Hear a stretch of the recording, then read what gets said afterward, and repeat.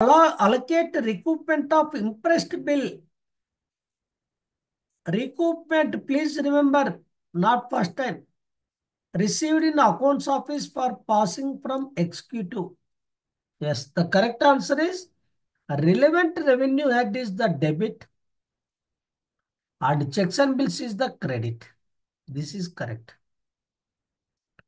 Now please tell me in which case the first entry will be entered. The first A is the correct answer in which occasion? Please message me. Yes, very good. Good. First time when Imprest was created, the Imprest suspense set is debited. First time. And again, the Imprest suspense set is cleared credit only on closing of the Imprest. That means executive send year after Imprest is not required. If you remitted the amount to the cash office, then this Imprest suspense set is created, RIB is debited. Till such time, this Imprest suspense set is remain debit balance in our books. So whenever recoupment is comes, it is the, please check. Passing the first time, the Imprest suspense set is debited, checks and bill is created.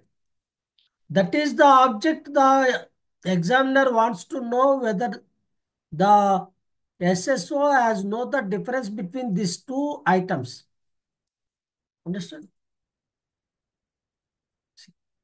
But during the recoupment, the relevant revenue head, whether demand number 3, 4, 5, 6, depend on the executive. Okay. But checks and bills is always created. This is any idea for the long back? Initially, yes. After certain period, it was reduced to 12%, but very brief period. 12%, very brief period. But finally, it is 10%. Yeah, what is the full form of DCF? Full form, very important. Yes. Net present value. Very good. Yeah, hope I am audible now. 10% is correct answer. See, initially it was 14, but some period 12%, then finally it is 10%. But exceptions is the assisted sidings and residential buildings, for which separate rules are there. Residential building after certain period, it was reduced to 12%, but very brief period. 12%, very brief period. But finally it is 10%. Yeah, what is the full form of DCF? Please message me. DCF full form. Yes. Very good. What about NPV? NPV full form. Very important. Yes. Net present value. Very good. Yeah, hope I am audible now. 10% is correct answer. See, initially it was 14, but some period 12%, then finally it is 10%. But exceptions is the assisted sidings and residential buildings, for which separate rules are there. Residential buildings, what is the rate of return? Please message me. Yes, it is the 6% assessed rent. 6% assessed rent. Here savings in expenditure or increasing the net earnings or combination of both. Either we'll take savings or we'll take increase in the profit or combination of both. Okay. Interest only we added, which is the more than 1 year. Normally it is more than 1 year only. Yes. Depreciation is ignored as an element of working expenses in the annual cash flow under discount cash flow method. Okay. So what is justification? Please check. What is financial? Financial means money or investment. Justification means the action of showing something to the right or reasonable. The action of showing something to be right or reasonable.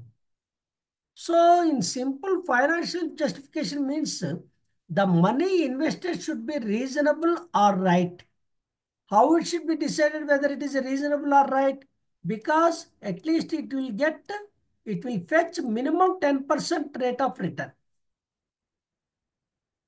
Okay. Because capital is scarce, investment is irreversible. So many projects will be competing for getting acceptance. We have money is 100 rupees, but there are 100 projects will be trying for this, get this budget. Hence needs project appraisal and the investment decisions are the most interesting and most difficult decisions to be made by the management. Why it is important for railways means because we are not a ordinary department.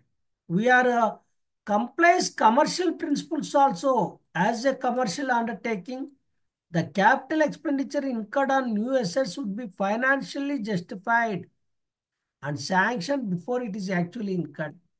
If it is agriculture department, not required. There is no financial justification. But railway being a commercial undertaking, it requires. Yeah. Works required to safeguard property or repair the damaged track due to floods, etc. are done through. Because from the date of joining in our accounts, we learned this urgency certificate. Yes, very good. Urgency certificate. Okay. So it is the commencement of essential works without prior detailed estimates or standard sanctioning procedure. What is the urgent works? That is the to safeguard the life or to safeguard the property or repair damage caused by the unforeseen events like floods, accidents, because the restoration of the maintenance of through communication is very, very important priority. We need not wait for the detailed estimate, sanction, budget, sanction, all this. But here, what is the process? The divisional engineer role is to commence immediately. Concurrently, he has to prepare one urgency certificate or urgency report to competent authority. In that, he has to detail what is the description of the work, what is the date of commencement, what is justification, what is estimated cost, and by what time the estimate is ready for submission. All these he should prepare. And post authorization after completion, the competent authority's responsibility is the will accord the administrative approval and provide the necessary fund and provide the guidance and set the deadline for submission of the detailed estimate. And each and every copy of the urgent certificate should be reached in the accounts office for a financial oversight and compliance. Okay. The cost of repairing the track damage. All these questions are from the AFA 70% 2024. So you can just analyze. Suppose if you are going to appear next exam, what type of questions you are expected? The correct answer is revenue. But in the old code books, it is written as special revenue.